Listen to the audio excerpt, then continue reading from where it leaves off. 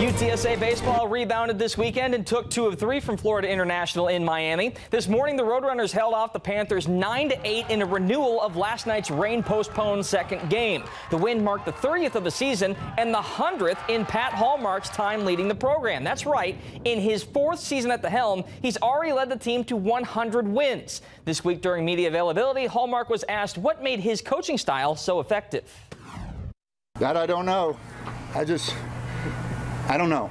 I try to be real with them. That's the one thing. I try not to BS them.